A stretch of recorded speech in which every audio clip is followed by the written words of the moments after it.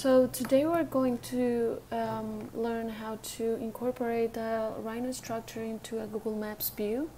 How is this orange structure here? So first we have to select our Google Maps view or photo view, whatever you want. And we're going to set in color the surface where our intervention is going to be. So I'm going to save it as a JPG called capture.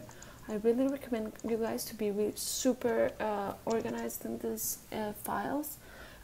Then we are going to go to a rhino model where I already built our the structure that is going to cover the sidewalk, and it is is like a group of surfaces, but I need these lines to be part of the structure, so because they are not right now part, so I'm going to say it is struct wireframe, and when you zoom in you can tell that these now are independent lines which I need for my drawing. Then I will go to options and I would go to view and so display modes where I'm going to copy wireframe, and I'm going to go to background and put image file. I'm going to click there and look for my capture JPG, and I'm going to say OK. Then I go to my perspective view and I'm going to look for my mode, where it's my image, and I'm going to spend a little time like make it work the perspective and the structure. So yeah, when I got that, I'm going to select the structure and I'm going to put make 2D, and then everything as it is here. Okay, it takes a while because it has all these lines, so be patient. How it's supposed to be.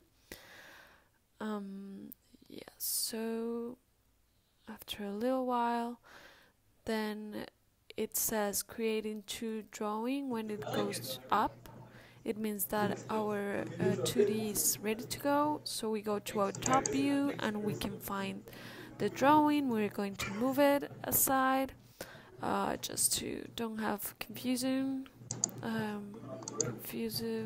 elements in our drawing, and we're going to put export selected. In this case, I recommend you to export it in DWG, which works just fine in Illustrator. So yeah, then you go that way. Then we are going to open our same image in Illustrator. This takes a little while. After we open it, we want our image to be as big as we plan our drawing on Photoshop. We're going to say place the structure, and we are going to spend a little while like again placing the structure in the place that we want it to be.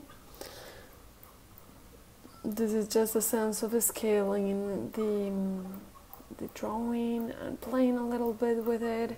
When you already have it, I'm really interested to have like a really amazing colors. I am using this in my drawing, so basically I'm going to go to the tool and put it orange there, and when we zoom in I can see like the lines are really they need to be thinner, so I go here and I'm 0.5. This is more like a sense that each one would decide during the process of the model. Then go save as a structure again, but this time as an AE file. You put save, and then good to go. We go to our Photoshop file and we are going to put place link file.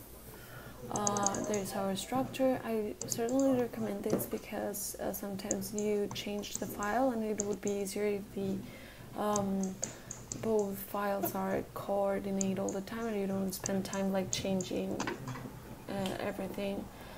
It's also important to set this as a smart object, so it would have this sense of you can change it anytime and it won't affect your time, which is really valuable in this design careers. So I basically like to play a lot with the blues on the backgrounds and some warm colors on the other side. And my project was about colors in the sidewalks and in the public space for pedestrians, to get pedestrians' attention. So you get a little texture here, you get a little grass. I burn a little bit the yellow concrete to create this sense of, oldness. I put this people that basically is a PNG, and you just have to go to this filter in Photoshop and play with it. It is dry burn, I think, yeah. So you start playing with it and you get this kind of sketchy colorfulness people, and that's it. That's pretty much it, our drawing here.